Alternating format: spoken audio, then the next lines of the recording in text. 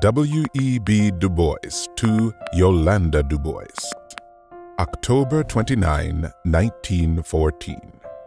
Dear little daughter, I have waited for you to get well settled before writing. By this time, I hope, some of the strangeness has worn off and my little girl is working hard and regularly. Of course, everything is new and unusual. You miss the newness and smartness of America. Gradually, however, you are going to sense the beauty of the old world, its calm and eternity, and you will grow to love it. Above all, remember, dear, that you have a great opportunity. You are in one of the world's best schools, in one of the world's greatest modern empires. Millions of boys and girls all over this world would give almost anything they possess to be where you are. You are there by no desert or merit of yours, but only by lucky chance. Deserve it then. Study. Do your work. Be honest, frank, and fearless, and get some grasp of the real values of life. You will meet, of course, curious little annoyances. People will wonder at your dear brown skin and the sweet crinkly hair.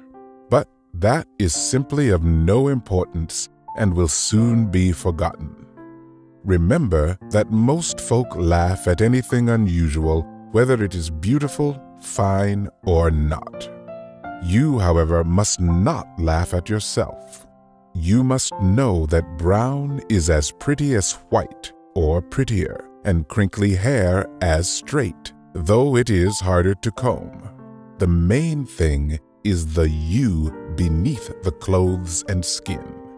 The ability to do, the will to conquer, the determination to understand and know this great, wonderful, curious world. Don't shrink from new experiences and custom. Take the cold bath bravely. Enter into the spirit of your big bedroom. Enjoy what is and not pine for what is not. Read some good, heavy, serious books just for discipline. Take yourself in hand and master yourself. Make yourself do unpleasant things so as to gain the upper hand of your soul. Above all, remember your Father loves you and believes in you and expects you to be a wonderful woman. I shall write each week and expect a weekly letter from you. Lovingly yours, Papa.